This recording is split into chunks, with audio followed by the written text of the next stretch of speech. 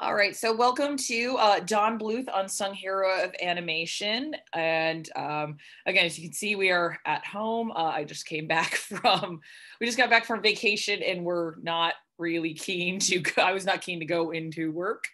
But this show must go on and I'm a huge Don Bluth fan, so I wanted to make sure this program happened.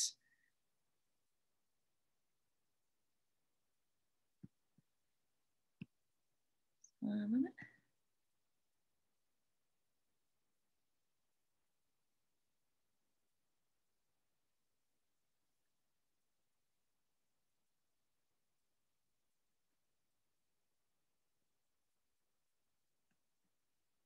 There we are. So I'm so used to doing this on the library computers. I'm like, oh no, I'm back on my my home computer. I need to do Keynote. So this is Don Bluth, the hero of American animation. If you don't know the name, you likely know some of his work. Land Before Time, An American Tale, Secret of Nim, Anastasia. Although I will say proper pronunciation of that name is Anastasia. We'll get to that. Titan AE and All Dogs Go to Heaven. He's someone who, when Disney was kind of floundering, and this is something we can't imagine now with Disney being just the entertainment juggernaut that it is, Don Bluth decided to step out on his own, step away from Disney, and create his own animation, which at that point, there was other animation besides Disney, but there was no one that had directly challenged Disney. And he is someone who, there is a case to be made that if not for him, the landscape of cinema would look a lot different. So before we go any further, I'm going to play an audio clip from one of my favorite podcasts, 80s All Over, which unfortunately is no longer an active podcast, but I would really recommend go back and listening to the episodes. The two hosts, they go back to the 80s. They try to look at these movies in context. They try to look at it in, look at the trends. And one of the things I learned about that movie was how different the 80s looked. But one of the ongoing things they discussed was where Disney was in the early 80s, which was, again, kind of circling the drain and not really knowing where to go. I can make a case for this being the single most important animated film since Snow White. At this point, we've talked repeatedly now on this podcast about how Disney had hit a wall, not even a speed bump. They'd hit a wall, and they basically weren't functional as a company anymore. Their live action division was floundering. Their animation division was in shambles. There was an entire generation of young animators that had come up kind of watching the Disney movies who wanted to be those guys like Don Bluth and Tim Burton. And, some of the old men were still there, and there was a sort of a generational torch being passed. Don Bluth was one of the guys who led this charge where they realized Walt Disney's not going to let us make movies. They're not going to let us make our movies. They're not going to let us be in charge. We're going to be apprentices for the next 25 years, and we'll never really have a creative voice here. He led a revolution where he walked out of the studio with a ton of animators, and they said, we're going to go make our own movies. Now, at the time, there was no competition for Disney in the animation realm at all. There just wasn't. Nobody did it on the feature level except them. When Don Bluth raised the money to independently make this movie, what he did was establish, he could do a Disney movie his own way. And it's really not a Disney movie. It's stranger, it's weirder, it's got way more atmosphere. He learned his lessons from Disney, clearly, but he made an independent animated film at a time where no one did, released it. He had a monster hit. He finally broke through and he proved you can do it. Don Bluth was the first guy who genuinely challenged them and beat them at their own game. And if that had not happened, I think not only would Disney have gone out of business, but I don't think there would be a family animation market today. All right, so that was Drew McQueenie, the host of 80s All Over. I don't know if I'd agree with him that Disney would have gone out of business completely. But I do think the landscape of animation would look a lot different had Don Bluth not struck out on his own. And ultimately, there is no way to know what would have happened. There were other animators who were at Disney, like John Lasseter, Tim Burton was there, and they were also getting dissatisfied. So you could also make a case that someone would have done it eventually. But if we are looking at just history as it happened, Don Bluth striking out showed studios that there was still a market for animation for children, and not just, anything, but good animation for children and good storytelling. And it showed that, animation is not a dead market. There are still people who want it, because it's also worth remembering in the 80s, the market for children's films was very different. It was still something seen as kids don't really go to movies. Movies are mostly, we're trying to get the older crowd in. So it really was one where it was a game changer. So, regardless, we can talk about an alternate history of this, but Don Bluth did change the game. But let's talk about the man himself. So Don Bluth, I had no idea he was this old. I always pictured him being a lot younger.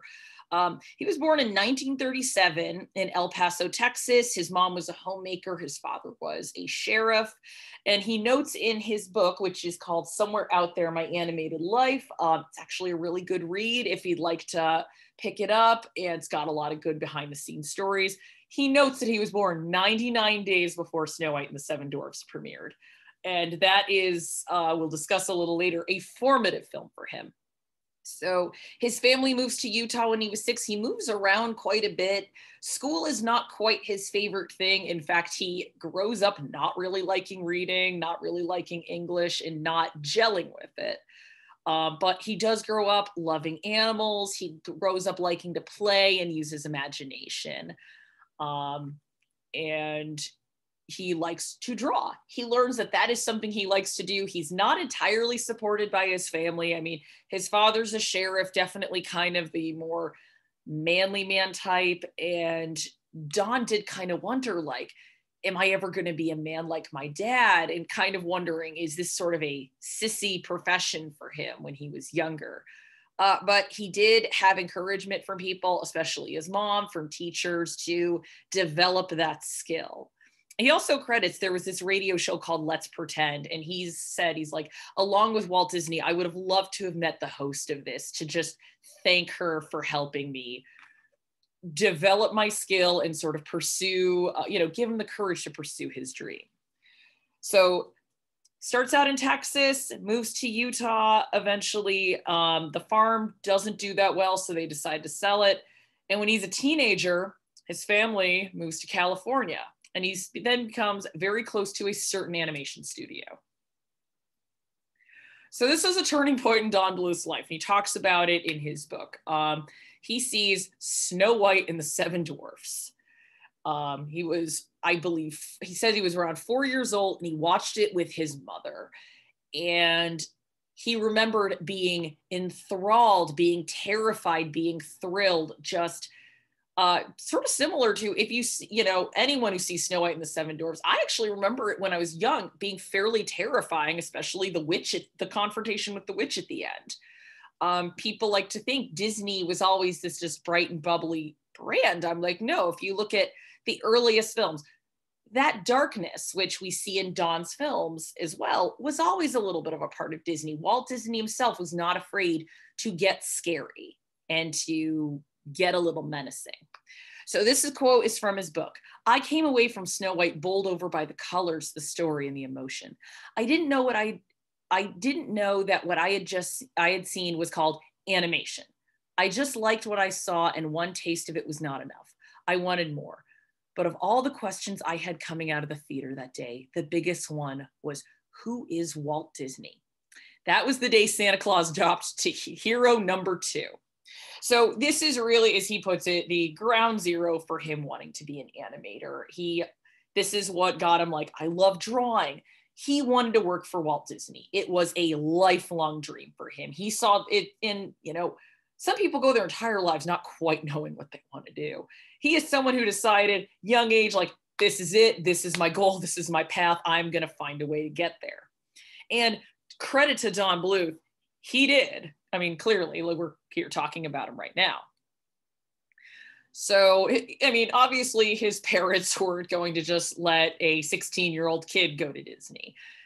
They were focused on you've got to graduate high school. You do have to go to college and get an education. I think as most reasonable parents would be. But Don wasn't quite happy at college. He wasn't quite gelling with everything. He did manage to meet when he was at college. He met someone who had a connection to Disney. So it's like, oh, well, there's who encouraged him, like, you should look into this. If this is what you want to do, go do it. So he proposes a deal to his parents. So first year, Brigham Young University, if he can get straight A's, he could leave and then apply to Disney. And as he puts it, like, oh, Sainsbury Berries, my parents bought it. And he did. He worked hard, even though there were some subjects he had, like English. He worked as hard as he could because he's like, I want to animate. So calls up Disney. And when I tell you he pleads his way into an interview, that's pretty much what it was. And he says so much himself. But he brings his portfolio in, and they're like, all right, you know what? You do clearly have talent, you've got skill, and you clearly want to be here. So they hire him, and he starts working in the bullpen, which is, you don't go straight to head animator. Bullpen is where you are doing background characters, background artwork. You're doing some of the in-between stuff. And again, this is not the way animation quite works now, but back in the old days of 2D hand-drawn animation, there would be just, like, in some cases, hundreds of people just working on background stuff in this bullpen drawing. And he started working on one of, I would say, Disney's best Walt films, Sleeping Beauty. I love that movie. It just has such a really cool, like, look and a point of view. And he did end up meeting Walt Disney. So that was another one of his dreams. So he's at a volleyball game. They, Disney, the animation studio, is you can imagine, a huge complex. There's a ton of people there. It's kind of like what you would imagine working at something like Google, where they have recreation areas and whatnot. So there was a work volleyball game. He's playing with people, and he goes over to get the ball and bumps into somebody. And the way he describes it, he's just dumbstruck and is like, oh, I'm sorry. And of course, afterwards, people are like, do you know who that was? He goes, of course I know who that was. So fulfills his dream of meeting Walt Disney. And, Walt was fine. He was just like, oh, carry on. But, probably not the way he wanted to meet him. So you notice the slide says Disney round one. When I had initially, heard about Don Bluth, I had thought, oh, he joined up Disney, worked there for a long time, and then left. Turns out that was not the case. So 1 year after joining Disney, Don Bluth leaves it. This was something I did not know. Don Bluth was a Mormon, and his faith is something that's very personal to him. And if you, one of the things that you're supposed to do if you're in the Mormon church is do a mission trip. He said you either get married right away or you do a mission trip. And he had been asked, like, are you going to do this? And he didn't know. He's like, I just started at Disney, and this is a great opportunity for me. But he asked himself, like, which do you love more? Do you love God or do you love animation? And for him, he made his decision, and he's just said, is like, this is something I feel like I have to do. So he leaves, and he's assigned to Argentina for 2.5 years. And he talks about that trip in his book, and it does not sound fun. He ends up getting multiple infections. He gets some skin problems, which I'm someone who breaks out into hives when the weather is 83 degrees, so I can feel him. I don't know how I would do in South America, probably not well. But he still is able to utilize drawing and artwork in some way. So he goes to Argentina. He doesn't know Spanish. So he has to kind of learn by doing. But one of the ways he starts to communicate with the people who live there is via artwork. So he still utilizes that skill. And he comes back, definitely gets sick, but he has some time. He has to reintegrate into the world. And he said that's actually a common thing with the missionaries, is once they get back and reintegrate, it is a long process, because it's you have the culture shock going there, and then you have the culture shock going back because you've been so used to being in one place. But overall, he said the one thing that experience truly taught him was it was humbling. And it was how to be humble, because when he talks about his first time at Disney, he went in thinking he was kind of a hotshot and trying to step over people and get ahead. Whereas the mission trip taught him, you're not quite a hotshot. You have a long way to go. So when he comes back, he decides to go back to Brigham Young University and get his college degree.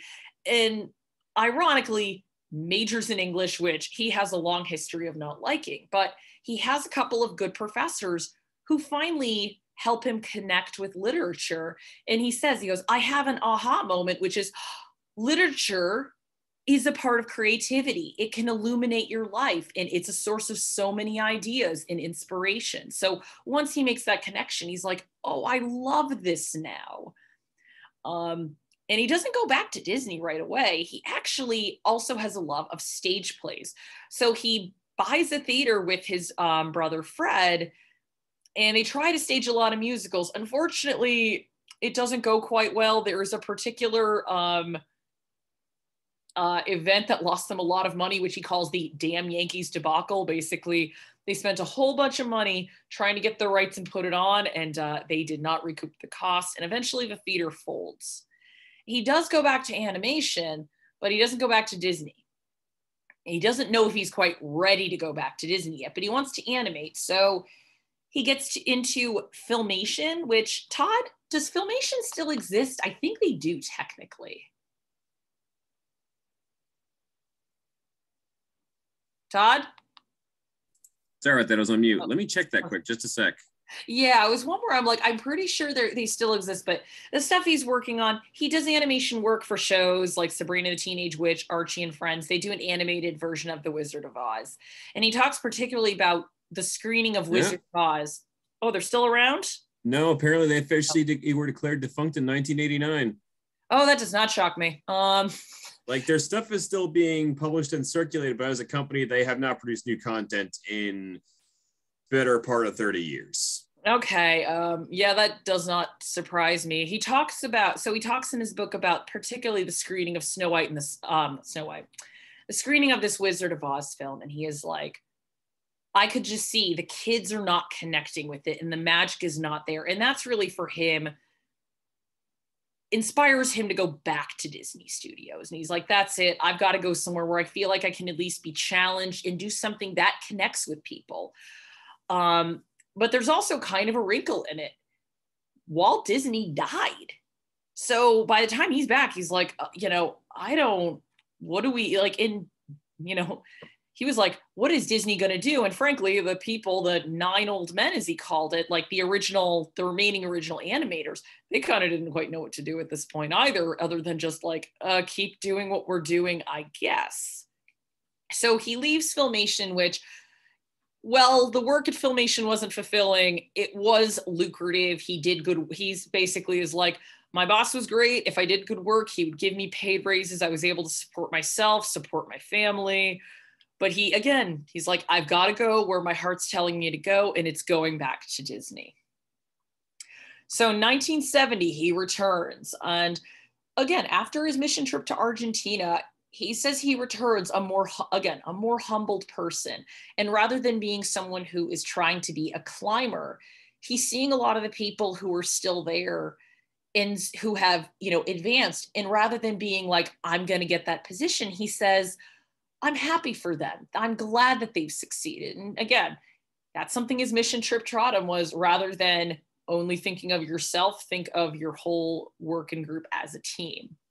And he gets started working on Robin Hood, again, doing kind of the in-between animations. There is a good story in there of him trying to get the king just right and just him like, why is this not working?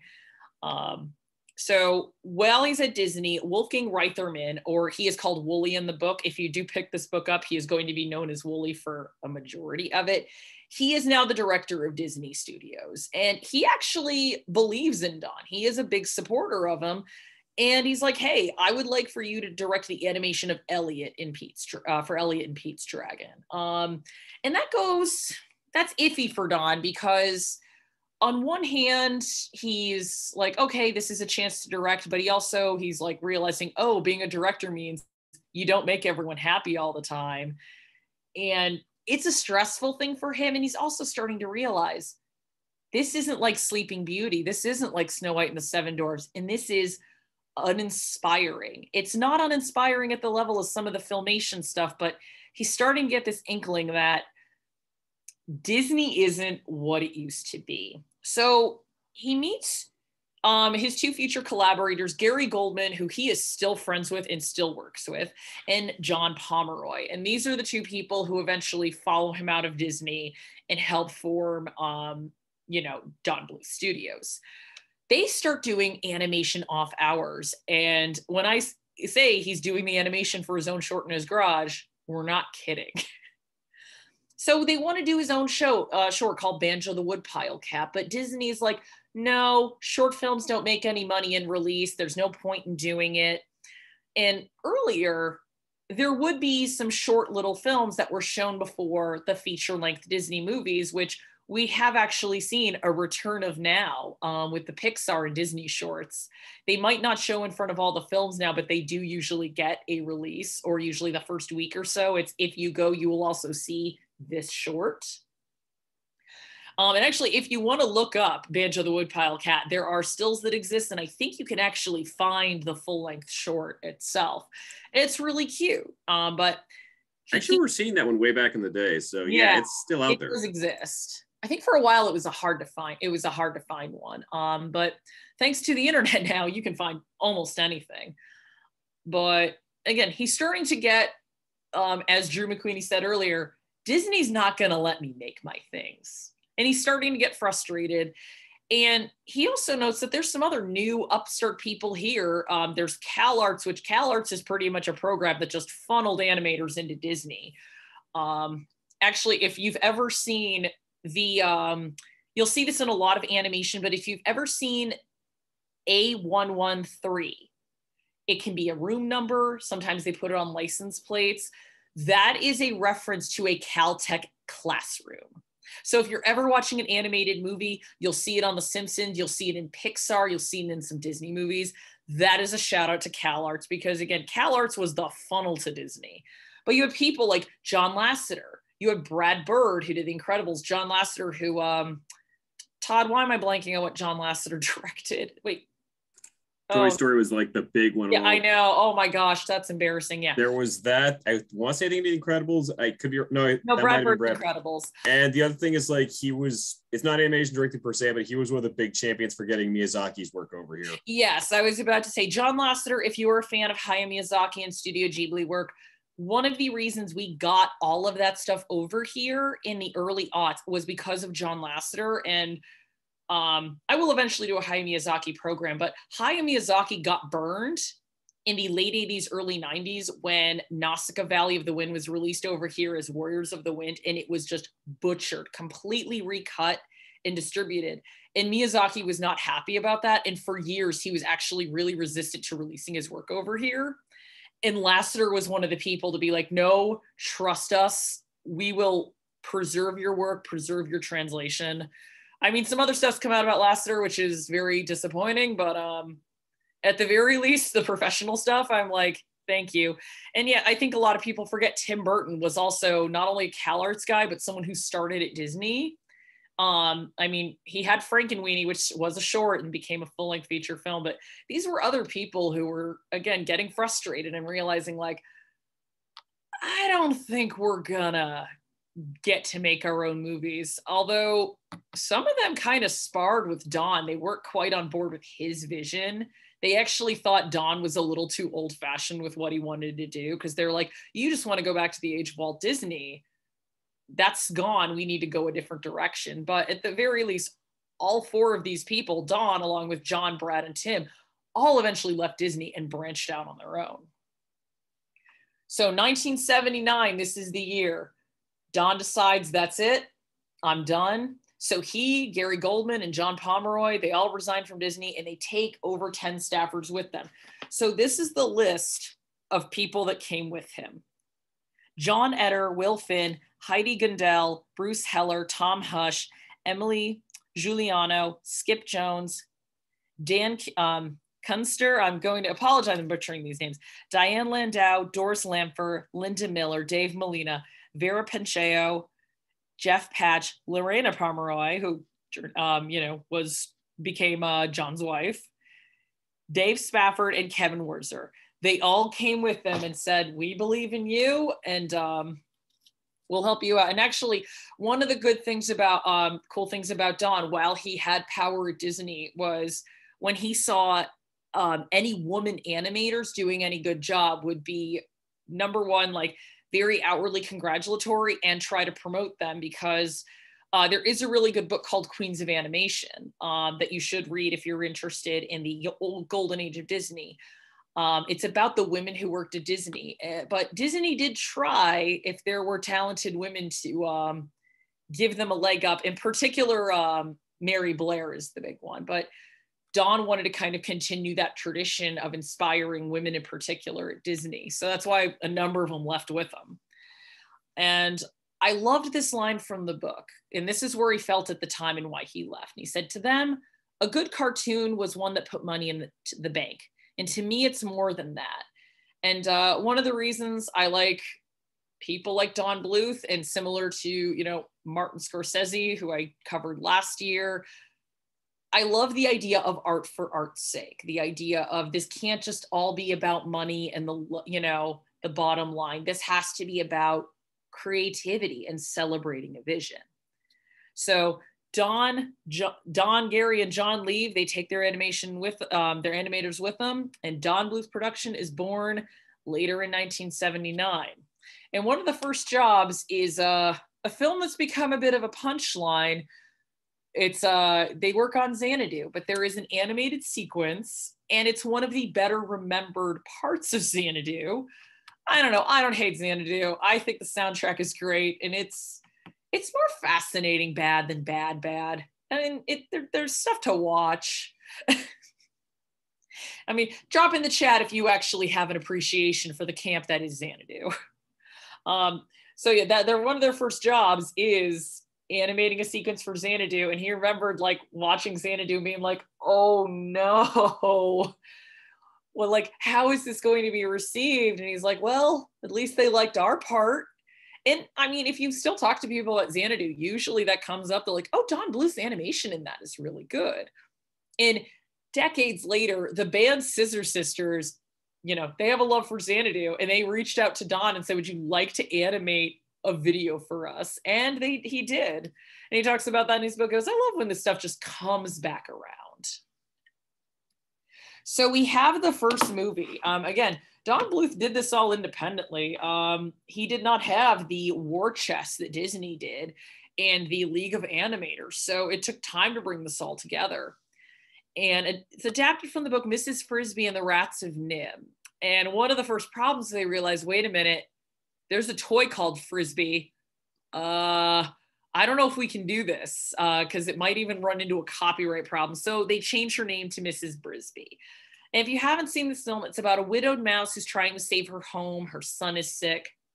And it's a film that the look is very dark. It's very scary. And it harkens back to, again, the final confrontation with the witch in Snow White and the Seven Dwarfs. Or it's not quite as menacing, but the Night on Bald Mountain sequence in Fantasia. That, again, the level of darkness that early Disney films had. And as Don puts, he goes, this was made out of innocence, i.e., I just wanted to make something that was creative. He didn't really care too much about financial gain. I mean, he did because you want to make money, but for him, he's like, I want to put something good out into the world. And this was a story that he really liked. When he first meets Gary and John, they all talk about plotting and how to make a story work. And for him, they all just said this is it. This is our story. This is how it's going to work in animation. Also, Dom DeLuise, who has been was in on I just love that he was in on the ground floor with him, voicing. It was made for about $7 million, which is, that's not the budget for an animated movie anymore. But for the time, that was a good amount of money. So it managed to make enough money to keep everything afloat. When Drew said it was a monster hit, I think he might be remembering how it's viewed now, i.e. it's considered a landmark of animation. But when the time it came out, it barely broke even. It just made a little bit over. That's because it came out in the summer of 1982. And Todd, what else came out in the summer of 1982? E.T. pretty much devoured everything that summer. Although thankfully, a lot of its victims have since gone on to get a rehabilitation in the court of public opinion. Oh yeah, so E.T. comes out. There's other films that came out in the summer of '82, right after E.T. Blade Runner came out. It was kind of stomped. John Carpenter's The Thing came out and it bombed. One of the reasons Secret of the Nim kind of managed to survive was it had a different niche than E.T. It was like their parents like, oh, it's an animated movie. I can take my kid to that versus, Blade Runner and The Thing, which were more adult oriented. And I think everyone just wanted the niceness of E.T. And this isn't a slam on E.T. It's a good movie, but it is that I don't think people realize just how much that movie steamrolled over everything else that came out that summer. It is both impressive and kind of terrifying. It's similar to how I'm trying to think of a run I don't know if Top Gun Maverick would be a good one-to-one, but in 2018, when Black Panther came out and just dominated the box office for almost 2 months, and just every other movie that came out just kind of was paled in comparison. I think that's a similar comparison to bring. But speaking of E.T., Steven Spielberg did see the film and did like it. And he reached out to Don Bluth saying like, hey, do you want to make something? And Don's like, I don't know. I mean, Don doesn't quite like the idea of having a boss, but he's interested in it. Also, this is a story and nothing ever came of it, but Michael Jackson really enjoyed Secret of the Nim and reached out to Don with the intention of maybe getting an animated music video. Again, that kind of fell apart, but this did make an impact with important people in the industry. And it is how Don was able to keep going, because he had some powerful people in his corner. So the next we have, it's not a film, but it's Dragon's Lair. Video games were still pretty new at this point, and Don was initially kind of like, a video game? I don't know about that. I don't know what that is. As he puts it, a young man named Rick Dyer strolled into our lobby with a gaming concept he had been working on for a year, which is an interactive video game. And what sold Don on this was it wasn't just going to be something, as he kind of considered, mindless, like Pac-Man or the Pong. It was going to be, you have to do a little bit more with it. You have to interact with it. And there would be animated in between sequences. And that is what he wanted Don to do. And so again, film industry wasn't quite responding to him at that point. So he's like, well, I may as well take this job for Dragon's Lair. And that game, that turned out to be a great decision, because the game, huge hit, makes a ton of money, and he gets a cut of it. And then they decide to work on another video game called Space Ace. Space Ace does not do as well, and it almost bankrupts the Don Bluth studio. He's like, we put all of this money and effort into it, and the game bombed, and they don't recoup the cost. So it looks like Don is in trouble until Steven Spielberg comes along and says, hey, I would like to collaborate with you on a movie. Apologies if anyone's seen me. I have like an eyelash in my eye, and I love how it took right as I started recording to just pluck its way in there. So we have in 1986 An American Tail. So he works with Steven Spielberg, and the way he describes Steven is, I think the two best words would be benevolent, but very, very particular. So Steven would have these notes of like, this is a little too scary. Maybe we should do this instead of that. But Steven also really believes in his work and really wants to get this movie out. So unlike Michael Jackson, who wanted to do something and then kind of fell off, dropped out of that conversation, and then Space Ace, which just kind of went nowhere, he does get the sense that Spielberg is in this for the long haul. And that gives him kind of a sense of security. Also, if you note on the bullet point, there is a new studio. It's Sullivan Bluth Studios, and this kind of becomes a running thing with Don Bluth. Is if he runs out of money, he just makes a new studio. And but when I was younger, I kind of just saw this as a sign of, oh, he's not good with money. But again, it is a lot harder to just independently finance these films. And if you don't have the money that Disney has, you might have to just declare bankruptcy and start over. So if you haven't seen An American Tail, this is about a young mouse. He and his family are emigrating from Russia. They're going to America. And I rewatched this film about 5 years ago. And this was a movie that was on heavy rotation in my house. It is a very intense film about the immigrant experience. The film actually opens with a pogrom, which is, if you're not familiar with what that is particularly an attack on Russian citizens by usually by citizens and sometimes state or local police forces. So it's like, oh, a children's movie starts out like this. And some people think that's too dark, but it's like, well, this is how and why a lot of people came to America, because they're like, it's not safe where we live, but we've heard in America things are better. We can live as we want and without fear of death, of persecution.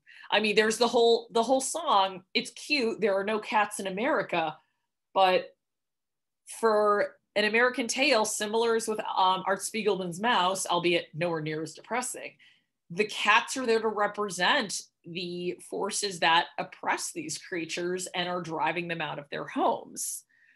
So the movie comes out, and this Drew McQueenie is the monster hit. 84 million worldwide on a $9 million budget. And you look at this movie and you're like, this was made for just $9 million. It looks incredible, especially the remastered look. I still wish this would get like a really, really great Blu-ray or 4K release. The ones that are there right now, the color's been cleaned up, but it's still, I'd like for it to get more of a Criterion or a Chef Factory treatment than just the kid version.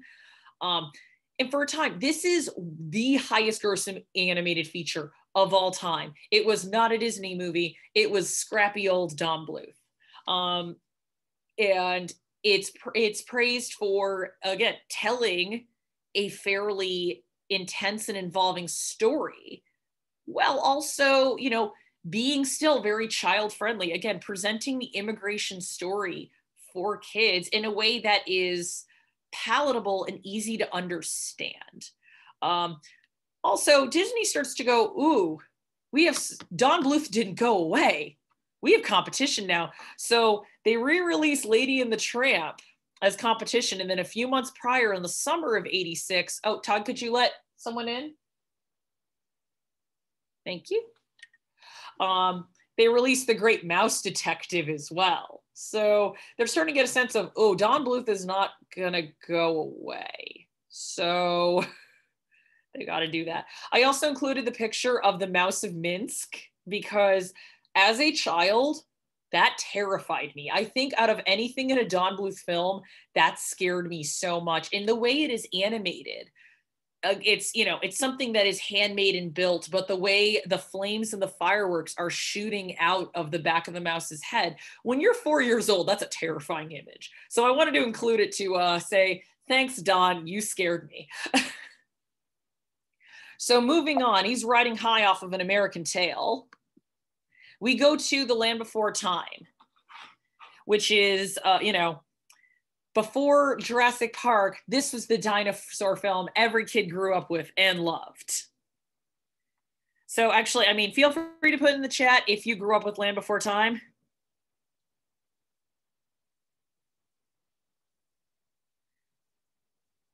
Realized I can't see the chat.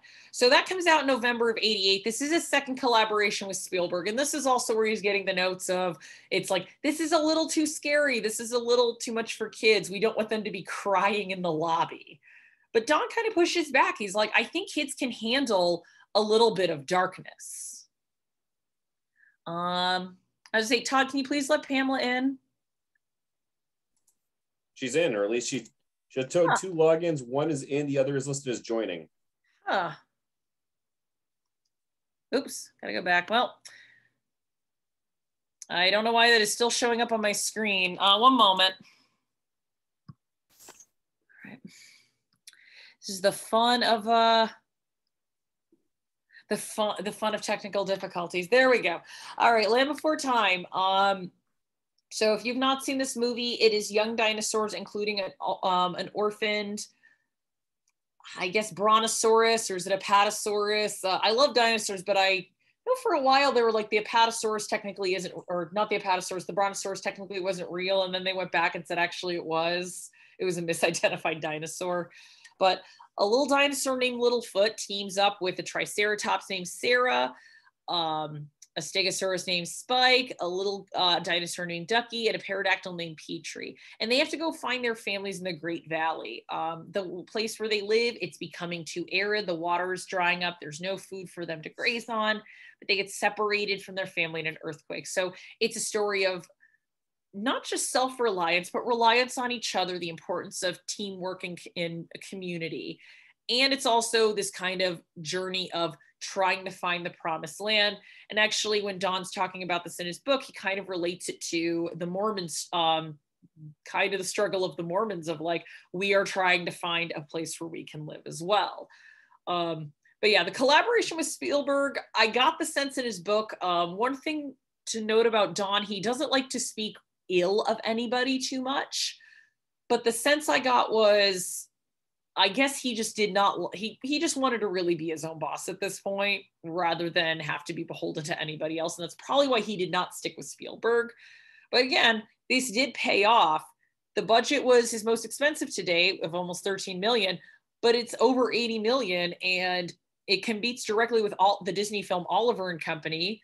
And it not only survives financially, it is more critically acclaimed than Oliver and Company. And I would argue better remembered than the two films, probably because who is a kid gonna like more, Billy Joel or dinosaurs? I mean, I like Billy Joel, but if you ask what I'd rather watch, I'd still rather watch a dinosaur movie. And also, again, Oliver and Company is a film it's all right. Whereas Land Before Time, it's this film, for a film that is barely 80 minutes.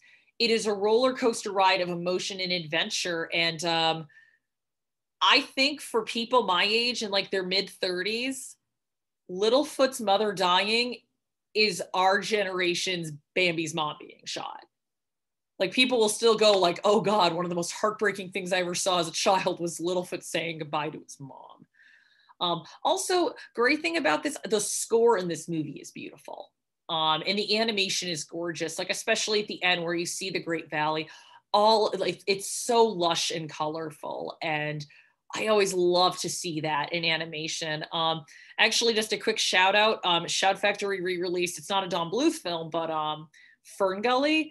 In the cleaned up print of that, the forest looks incredible. So number one, keep buying physical media because streaming companies aren't always going to keep everything, but you will also see the work that a lot of people put in to restore these films.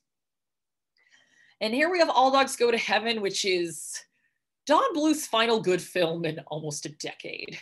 And it is a film that's marred with some trouble. So he's no longer working with Spielberg. But you know, he's working for himself, but that means financing is a little bit harder. And it also, which we'll discuss a little later, has a horrible tragedy hanging over its head. The genesis of this film is when Don Bluth was a kid, he had a teacher that read from this book called All Dogs Go to Heaven and told the story of a dog that did bad things, but had a chance to come back and do a good thing and then go to heaven. So he wanted to actually find this book. He finds it, he buys it and reads it, and turns out the story he remembered wasn't in there. And he's like, did my teacher just make this up? But he says, you know what? This story is good anyway, and I love this title. So it is about Charlie, who is voiced by Burt Reynolds, a dog that has kind of, you know, he's pretty much a gangster, dies and is told, you know, is like, oh, you weren't quite a good dog. But he gets a watch, and it's like, if you go, you do have a chance to go back down and redeem yourself. But if the watch stops and you haven't redeemed yourself, you can't come back here, is the point. So he befriends an orphan girl named Anne Marie, and he initially thinks like, oh, I can just use her to make money at the track, and then grows to care for her. And at the end of the film, he finally he has to choose between saving her and saving himself, and he makes the selfless choice to save her. And he goes to heaven and gets his wings. It's a beautiful film. Can't recommend watching if you have recently lost a pet, but it's still good. Dom DeLuise and Burt Reynolds are fantastic together. So one of the stories Don tells is when, so he's worked with Dom DeLuise in all of his films, and I have Don Bluth to thank for getting me to appreciate Dom DeLuise, because by the time I saw Blazing Saddles, I'm like, oh, that's the guy from the Don Bluth movies. Burt Reynolds is coming in and he's trying to do a dog voice. And Don's trying to say, I don't think that voice is good. Just use your normal voice. And Burt's kind of pushing back because he's like, no, I think it'd be better if I do a dog voice. Dom comes in, kind of slaps him on the back and says, don't do that voice. It sounds stupid. Listen to the man. And he said, he goes, if you like, the way they recorded was rather than being in separate booth, they would record together. And Don was like, there is nothing, he goes, it's just such a delight to see Burt Reynolds and Dom DeLuise just play off each other. And they were great friends in real life, but he's like, to see that and then be able to capture that in animation, he goes, that's such a gift. So unfortunately, this comes out right along the time as Disney's The Little Mermaid. And I used the term earlier, Disney Renaissance. And this was when Disney, it was like the mojo's back, the box office is back. And that started with The Little Mermaid. So, well, this movie made money, and it did make money back. Look at how much it made versus how much The Little Mermaid made. Oh, that was not a good sign for Don. So Don did kind of get his wish, the idea of someone giving Disney competition. But Disney decided to respond to that competition finally with upping its game. He also tells a story when they were working on this. They were in Ireland. Roy Disney comes in, meets with Don, and offers Don a place back at Disney. Don turned it down, specifically because he said, I think he was only offering me a place at Disney. And he's like, I did not want to abandon my animators and abandon my partners. But he also kind of took it as, oh, this means he's scared. This means it's game on. Unfortunately, it was game on, but this was a game Disney won. And on a far more tragic note, Judith Barcy, a young child actress, she was also the voice of Ducky in Land Before Time, was murdered by her father. Her father was abusive towards her and her mother. And unfortunately, as with many domestic abuse cases, it ended in tragedy. And Don does not talk about it much in the book, other than mentioning it was a very, very hard post-production because the animators had to listen to this poor little girl that was no longer with them. And he actually said it did slow down post-production because for a while we just couldn't do it. And he did speak about this briefly in a GalaxyCon interview, I believe late last year, earlier this year. And it's clearly something that still weighs on him. I just don't think he talks about it that much, which I can't blame him. But it was also a far more tragic note for this. It's the film that is kind of, it signals the end of Don Bluth's reign in animation, but also it is the final film of a collaborator who someone he worked with and wanted to work with in the future, who was taken way before her time. So we go on to the 90s, and the 90s were for the most part not good for Don. He made 4 movies. Rock-a-Doodle, which remind me in question time to ask me why Rock-a-Doodle is a somewhat traumatic movie for me, but I won't get into it now. A Troll in Central Park, Thumbelina, and The Pebble and the Penguin. None of these films do well on either a critical or financial front. Rock-a-Doodle in particular, they were working with Goldcrest. And Goldcrest, while they were trying to finish Rock-a-Doodle, was liquidating its assets. It was going out of business and it was firing animators. So while they're trying to finish this movie, it's, you know, they're getting their legs cut off while trying to do it. And Rockadoodle, I think of these 4 movies, is probably the best of the 4. It's at least trying something. I like that it's going for something a little different and definitely not something that Disney was doing, but it doesn't work at all. Like, it's just one where it's like, you got to call a spade when something doesn't work. Thumbelina is also in the same camp of there's some good things in here, but it overall does not work. There is a funny work story about it where Don admits to making one of the biggest professional mistakes of his career. Initially, to voice a tiny, I think it's a tiny rat, he wanted to have Betty White do the voice of Golden Girls fame and just overall America's grandma. He just said she must have been having an off day because she did not sound great. So he calls in another actress, and apparently Betty White and that other actress talked, and Betty was not too happy with that. And he's just like, yeah, that was a mess I had to clean up. So, but it is one where it's like, oh, I do love behind the scenes stories like that. Then you have A Troll in Central Park, arguably his biggest failure. That movie barely makes $1 million, and it's awful. It is one I have seen. It's bad. And then The Pebble and the Penguin, which I have not seen because it is so awful. Don and Gary just didn't even want their names attached. And this was another one where the financiers were calling the shots and also firing staff. So if you ever do look at stills of Pebble and the Penguin, there's animation that is completely static in the background, which is not something Don wants with his movies. He wants them to look like feature-length animated films, not cheaply animated movies. So after 4 failures in a row, Don Bluth Limited folds, and Don Bluth is looking for work. But luckily, Savior comes in the form of a supposedly alive Russian princess. And that is Anastasia, or again, if we're talking proper pronunciation, Anastasia. I know this because my mother has repeatedly told me that Anastasia was one of her picks to name me as a child. I think she got vetoed on that one. So November of 97, and this is from Fox Animation. So again, taking a cue from Don Bluth, Fox, there are people in Fox like, hey, let's give Disney a run for their money. Pixar's doing it again. Pixar wasn't always a part of Disney.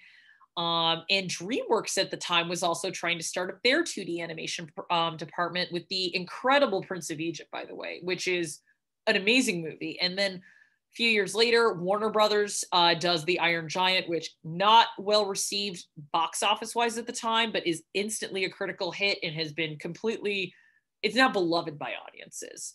So we are kind of seeing competitors to Disney pop up. So Bill Mechanic calls Don Bluth and is like, hey, do you want to help me make a movie? And so Don Bluth goes from Ireland back to Arizona, which I would not do that. I am clearly a person who would rather live in the cold than the heat, but he can do him. And at first he is not sold on doing Anastasia because he's talking to Gary and he's like, but she's probably dead. And keep in mind, in the late 90s, we did not have the genetic confirmation that Anastasia died with her family. We now have proof that everyone perished that day. But if you aren't familiar with this, for decades, this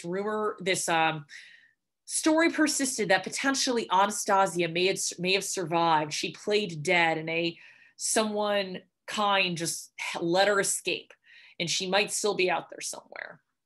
But Don was like, I'm pretty sure she just died, and isn't this in bad taste? Which, you know what, Don, I agree. But he decides like, well, work is work. And Gary Goldman kind of sells him on like, but there's a larger story here of finding who you are, trying to find your home. And Lee's like, let's just use Anastasia as a jumping off point for this larger story. So this movie comes out around Christmas time and it's a huge hit. It's his first hit in a decade. And he's starting to make Disney Renaissance money, making $140 million on a $50 million budget. And for all of my problems with this movie, I rewatched it. It does hold up as a film. I think it's actually really good. I really can't get past the blatant historical inaccuracies. And I think I think it's kind of bad taste for the musical to exist now, because I'm like, come on, guys, we know she didn't make it. But if we're as a movie in the context of the time, I think it does work. The animation is great. I love the big crowd scenes. I love the color palette for it. It works, and it bought Don a lot of goodwill. Unfortunately, the next movie he made undid all that. And it's really not Don's fault. So he's called in to pretty much save this science fiction film called Titan AE. And initially, he was supposed to get Ice Age. So if you're familiar with Ice Age, that was done, was done in part with Blue Sky Animation. That was supposed to be a 2D animated movie, and then it got given to the 3D people, which I'm angry, because I want a Don Bluth version of Ice Age. We could have gotten Dom DeLuise. He was still around. He could have done it. Anyway, he's called in to save Titan AE, which he actually thought initially, like, wouldn't this be better as a live action film? Which, yes and no. So if you're unfamiliar with Titan AE, it does have a cult following now. It starts with Earth being destroyed by aliens, but one scientist created a device that could create a new Earth. And his son is the only one that has like the key, the map on his hand. So humans are about 20 years later, basically just refugees floating around the Earth. And, you know, the main character, Kale, meets up with other people who are like, that's it. Let's try to create a new Earth and a new home. This was, actually, I'll get to that in a minute. So the behind the scenes debacle is, by the time Don gets there, they've already spent $30 million, but not a frame had been animated. And he was told, like, oh yeah, that's just all got to come out of your budget. So he and Gary Goldman really do their darndest to try to save this movie. And well, it gets relatively good critical acclaim. Roger Ebert in particular is a huge supporter of it. It doesn't do well at the box office. It's a bomb, and Fox Animation was already in trouble, and this was just the nail in the coffin. And it was also coming at a time, Toy Story came out 5 years ago, but a lot of 2D animated movies were not doing well at this point. The Iron Giant the year before failed at the box office, even though it found a second life on home media. Prince of Egypt was a hit, but for DreamWorks, but Road to El Dorado, the follow-up, underperformed, which is a shame because Road to El Dorado is also great. But animators are starting to see the writing on the wall. Computer animation, it's a little cheaper, it's not as taxing, and it can be outsourced a little bit easier. So the computer animation, the CGI is where it's going. So Don kind of sees that, you know, basically this is it. I don't think I can work anymore. And now this was the movie I was the most scared to revisit, because full disclosure, I was a huge nerd as a teen. I don't think anyone's shocked by that, but I loved this movie when it came out. I saw it, I think, 3 times in theaters. I really loved it. So when I came home and saw Todd watching it, I was like, oh no, am I about to get my nostalgia glasses broken? And overall, I think it holds up pretty well. The CG, like, there is like a fusion of CGI animation and hand in a traditional 2D. They do not mesh well together. They don't. That in the light of day, it's like, oh, that has not held up. But all of the 2D animation looks really great. I love a lot of the alien creature designs. I think the people designs are cool. One of the things I love about Titan AE is, like, there is this, again, humans are refugees. So we see how they live on these like barge ships, and the place looks lived in. It looks dingy. It looks like a place where people who have no home have to live. And all of Don Bluth's movies, the backgrounds have always looked lived in, like a place where people actually have to stay. And no shade to films like Encanto, which I think is really good. And I think the fact that we're seeing a lot of animated movies tackle some tougher subjects is because Don Bluth back in the 80s was not afraid to be like, let's have some darkness in these movies. Let's get a little difficult. But like the house in Encanto looks immaculate. I don't believe anybody lives there. Whereas for places like Titan AE and American Tail, I'm like, oh, I absolutely believe people and characters live here. Although I do want to give a shout out to another modern animated movie like Into the Spider-Verse and Turning Red. I totally believe people live in those places. So, but it overall holds up. Todd, you watched it too. What do you think? Am I still being too kind to a former favorite movie? I'd say you're pretty accurate. I mean, the script definitely kind of has some markers of there were some developmental issues, but CG aside, the animation looks good. About the only thing I'd say as a mark against it is he's a good actor. God bless him, but Matt Damon can't voice act to save his life. No, he can't. Although Bill Pullman is really good, and Drew Barrymore is the rest actually of the cast really is actually good.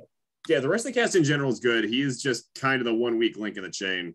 Well, and that is unfortunately, I know people like to pinpoint the idea of celebrity casting for animated movies with Robin Williams in Aladdin, but that was well before that. Again, Dom DeLuise and Burt Reynolds were in All Dogs Go to Heaven. Dom DeLuise was in all of Don Bluth's 80s films.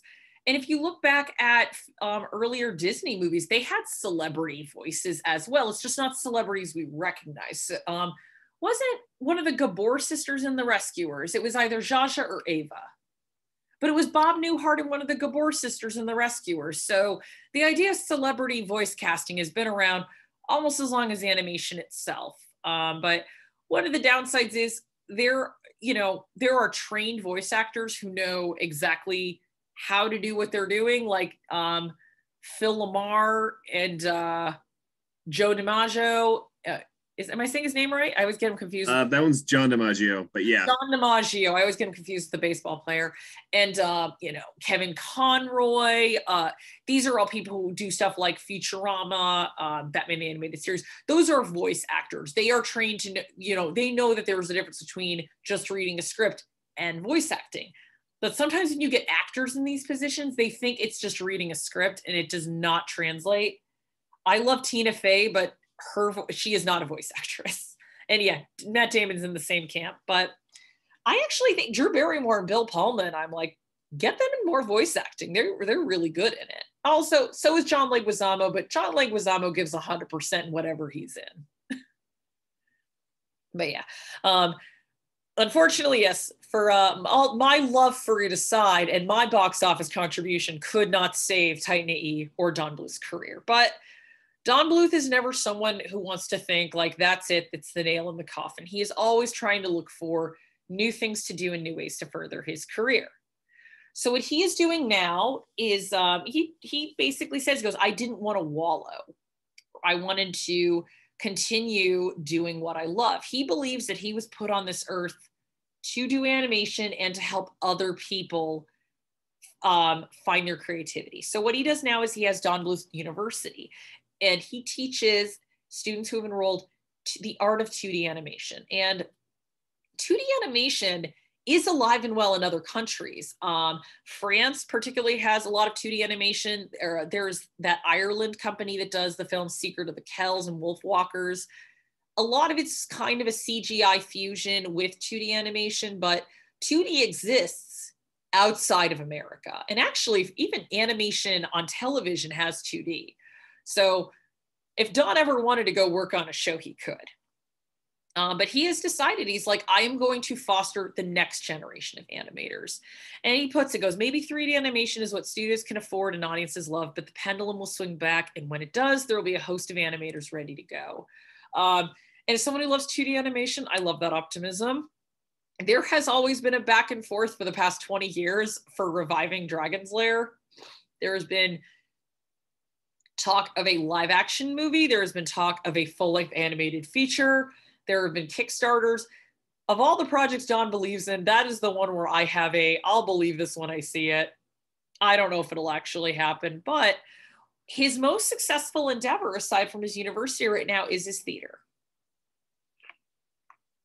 His love of live theater never completely went away, and he has the Don Bluth Front Row Theater in Arizona. They're still putting on productions. They had a little bit of a snafu with COVID. Right before COVID hit, the rent for his place went up, but thanks to COVID, he was able to find a cheaper place. and they're still putting on productions. He's still, they're getting local theater awards. He even produces and directs certain live productions. So he is still directing, and he is still keeping animation alive. And he shows no signs of stopping. To close this out, I just want to read from the final part of his autobiography. He says, quote, "Someday I will put down the pencils, give them a rest, and join the feathered choir where I will chat with family and friends that I haven't seen for a very long time. But topping that experience will be the meeting I will have with the Father, the King, and his Son, Jesus Christ, the Savior of the world. I am filled with gratitude. Some people never get to sing their song. I was lucky. I got to sing mine. And you know what's a real hoot? I'm still singing." So he is currently 85 years old. And again, he shows no sign of slowing down. And he is keeping the torch alive for 2D animation, and does try to talk up other projects and give people a leg up. Also, there is a nice spot towards the end of his book where he goes back to Disney Studios to tour it. And while it's not entirely what he would like to see animation-wise, what he does see is people there who are passionate about what they are making, people who are getting an opportunity to make the movies they want to make. So as he sees it, he's like, the magic of Disney is back. It's not quite what I grew up with, but it is there. And so I think that's like a nice little closure for him, is so he's kind of happy with what Disney is doing, and he's happy with where he is. Reading his autobiography gave me a much different view, because for a while I kind of had the old, oh, poor Don Bluth, that guy got railroaded. He just saw every potential roadblock, bump in the road as that's all it is, and I have an opportunity to do something new. So with that, I'm gonna stop sharing. And if anybody has any questions, feel free to ask. I will tell the Rockadoodle story if anybody wants me to. Sure, I'll listen to it. Okay, so Rockadoodle was what, 91?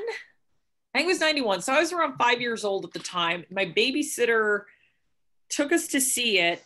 I think it was one where my dad was in Okinawa and my mother was doing her Navy work. I was a military brat.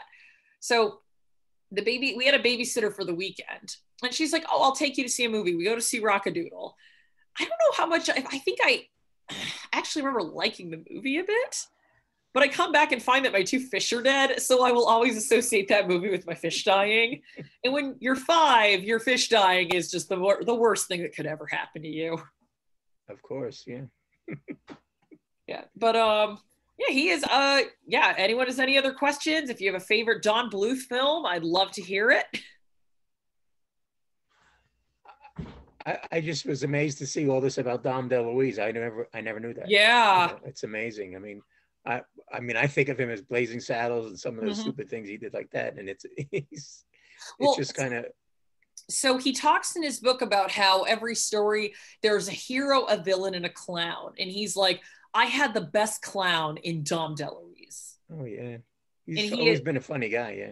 Yeah, and he just said, like, the stories he has about Dom DeLuise in his book, one of the first ones he has is he brings his little old Italian mother in. And he goes, like, Don's being pretty blue on the mic before we start recording. And Dom DeLuise sees Don's face like, your mom's right there. And Dom just goes, oh, no, don't worry. She's Italian and can't hear. She doesn't hear a word I'm saying. But yeah, I credit Don Bluth with making me appreciate Dom DeLuise, because I'm like, that was my gateway introduction to him. I was like, oh, hey, it's the cat from An American Tale. Also, yeah, that was funny to hear. Yeah, it's not like, oh, he's this or that. He's from the cat. Yeah, he is. Although Don, again, he tries to not be too mean, which again, something I admire because I am a far pettier person. But he, people have asked him what he thinks of the sequels to An American Tale and Land Before Time, and he's like, oh, there's how many Land Before Time sequels? Huh, those all exist. I haven't seen any of them. But he was very like, this, I made the movie I wanted to make and that's it. which, I mean, the fact that we're now seeing it in Hollywood, like so many sequels, so many reboots, so many remakes, I have to admire someone who just said, nope, I've told the story and we're done. I didn't realize he had a hand in so many of my childhood favorites, like Thumbelina. Mm-hmm. I mean, I watched that on repeat. I think I still have my VHS Thumbelina, even though I haven't played it in 20 years. Like, I've rented it on, I've streamed it, but like, yeah, no, I still love it. And then like Anastasia, same thing. Like, I watched that movie all the time. Yeah, I have not gone back and watched Thumbelina. That was one where I just decided, I'm like, I liked it when I was young, but everything else I know about that era, I'm like, I'm just going to keep that as a childhood favorite and not revisit it. But all of his 80s stuff I've revisited. As I said earlier, Titan AE was the one I was like, oh, is this going to hurt or not? I don't think I watched that one, but I think my brother did. Yeah, it's overall pretty good. I enjoy it. And again, some of it could just be nostalgia goggles. Sometimes that stuff is really hard to take off. Yeah. But it's I still think it's pretty good. I'm definitely gonna have to go back and watch more. Yeah, awesome. And yeah, I'd really recommend his autobiography. It's a quick read, and he has a lot of good stories in there. I'm gonna have to. Awesome. Thank you so much. Does the Derry Library have it? I don't believe we do, but I could see if we could get a copy. All right. I mean, worst case, your local bookstore will likely have it. I don't like to encourage people to use Amazon, but it is an option. I don't know, maybe our consortium might have it. I might double check, because for a while it wasn't there, but that may change, because I do know for a while no one had only 2 libraries had a copy of that Jeanette McCurdy book, and now because it's become a bestseller, every library is getting 2 copies, which I did read the Jeanette McCurdy book. Oh man, I couldn't put that one down. That's the book that's called I'm Glad My Mom Died. Okay. I don't think I've heard of it. Oh, it's the girl, she was on like iCarly or something. It was a show that was past my time, but she basically had a very awful stage mother, and she writes about that. Yeah. I know it was actually one that, well, because I was prepping for this and I was reading that, it did make me think of Judith Barcy, who I don't think she had stage parents, but I think her parents were both new to the country, and I don't think her mother knew how to navigate like restraining orders and protection orders, and it's a situation that just ended so tragically. Yeah. Yeah, no, I didn't want to dwell on that much, because I'm like, well, this is just sad and everyone's going to feel awful, and I don't want that. Yeah. But it's, again, just reading how he wrote, like, he's just like, yeah, some animators just couldn't even put it together, because we're like, we need a break. We can't listen to this right now. And I mean, the few times I've seen him talk about it, I think it still weighs on him, which I think it would for any reasonable person to be even tangentially connected to a tragedy like that. Yeah. Mm-hmm. Yeah, absolutely. That was something I did not know until like a few years ago. And I'm like, oh no, a childhood favorite movie has a tragic backstory. No. So Lizette, any idea? I know the way they used to do the animation was by cells. I mean, thousands upon thousands of cells. So they use computers now. Do you have any idea how that works? I mean, is it? I guess it's a program, obviously, of some kind. It is. So there was an interview that Don did with, I believe it was GalaxyCon. It was a Zoom interview, because, Don's 85 years old. I'm pretty sure he does not want to go to a big gathering where he could potentially get COVID. Right. He was doing it remotely. And the way he talked about it was, he views CGI animation more as puppetry, because you're essentially moving something, you're putting something in to move something a certain way. And he goes, I see that more as puppetry rather than animation. Oh, okay. I think he's coming around with having some respect for it, but at the end of the day, you look at the way old animators used to work. That was grueling work, and I can't even imagine it. I mean, there's literally thousands upon thousands of, and each one is a little different. I mean, it's pretty amazing. Yeah. And it's one of the sadder things that I've met with people who love animation is one of the big sellers, like if you go to anime conventions, there used to be dealers who would have cells from films and from series from Japan. And because a lot of animation is moving, at least not entirely away from 2D, but like in Japan, there's now like it's like a CG 2D hybrid, which in some ways is good. It helps get some of the herky jerkiness out. It's a little bit smoother, but you know, we're not even seeing cells of animation anymore. And people used to, like, I know people who collect them and get them framed. Right. Todd, I think you have a few cells, right? Or do we not? Surprisingly, no. I mean, I've looked at them. I've never actually found where I looked and went, okay, A, I'm interested in B, this isn't my price range, but I do still look when we're at cons.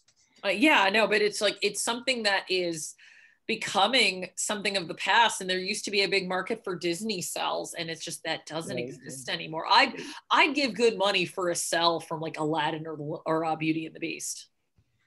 They did a Antique Roadshow had some on there. I mean, it sounds stupid, but they had somebody who had some cells from some of the Disney ones, and yeah, they're worth a lot of money. Yeah. Oh, they are. And it's there is, again, I can't recommend the book Queens of Animation enough, because I mean, yes, it talks about the women who work there, but it also just goes into the work that went into 2D animation. Oh yeah. And it's something where it's like, oh man, I certainly couldn't do that. Takes a lot of patience. Sure. It absolutely does. And it's and that little nuance, that's just that little different something where, you know, hand is moving or whatever, that's just got to be. And some of that is almost kind of fun to you watch the older films now and you see some of just the flaws that come through, but it's like, oh, this is fun. It adds a little bit of character to it now. Mm-hmm. It's becoming a lot, like, I don't know, I think a lot of it is just money in the United States. America in particular seems to view animation as mostly for children, but not on television, because television, we have numerous animated shows for adults and we all just accept that, but it rarely makes the jump to feature films. And the same goes for CG, where pretty much all of the animated movies for like come out are CG, but you will still see like the hand-drawn animation, or at least the look of 2D on television, like for stuff like Archer, Bob's Burgers, but even now that stuff has the CGI assist to kind of smooth it out a bit. But if you go to other countries, like France is big on 2D animation, Japan still does like 2D work. There are still just big animation studios. Again, if Don Bluth ever wanted to go over to Ireland, I think he could find work, because there's 2D. There's a studio up there that does 2D animation. Wow. But I do love that he's trying to just keep that art alive, because there is a nostalgia for it now, because people my age grew up with it. And we're kind of getting tired of the sameness of CG. Not that there wasn't sameness with 2D animation, because people bring up, oh yeah, Disney animators reused templates all the time. And I'm like, well, yeah, you have to at some point. But I do wonder if we are eventually going to see a shift where we might see just one big 2D film make a lot of money, and then studios will say, hey, maybe we should invest in this again. I mean, I'm keeping hope alive. I love animation, and I love to see it in all of its forms. It shouldn't just be one thing. You know, it's kind of like music when they came out to, you know, all this stuff is all these digital recordings and stuff, and people said, oh, vinyl's dead and all this. And how many people now are going back to vinyl because the sound is so much better, and saying, yeah, look at the sound, look at the difference. Yeah. Well, with physical media went through that. With streaming, there were a lot of people just saying, oh, get rid of all your DVDs, Blu-rays, you don't need it anymore. And then very quickly, there became so many streaming services and everything became so segmented that a lot of people like Todd and I, we have a huge collection of physical media, because we're like, nope, we're keeping this stuff. And there are physical media companies that are trying to do restorations. Criterion Collection, Shout Factory, Arrow. Shout Factory in particular does try to get animation, and actually a nice announcement sort of tying into this, Criterion just announced they partnered with Pixar to do a 4K restoration of WALL-E. Wow. And yeah, the Fern Gully Blu-ray that just came out looks beautiful. The colors are so rich and lush, and they actually have the old trailers from the film that you can watch. And you're like, oh wow, I don't remember the color looking this faded, but it must have, and it's been restored now, and it looks beautiful. No. And I'd love to see a restoration for Don Bluth's movies. That's my big ask, is like someone restore his 80s films. That's Great program. Really cool. Yeah, I was gonna say, with that, my voice is starting to go, so I should probably wrap this up. Too much screaming for Debbie Harry this weekend. Take care. All righty. Have a good night, everyone. Thank you for coming. Good night. Good night.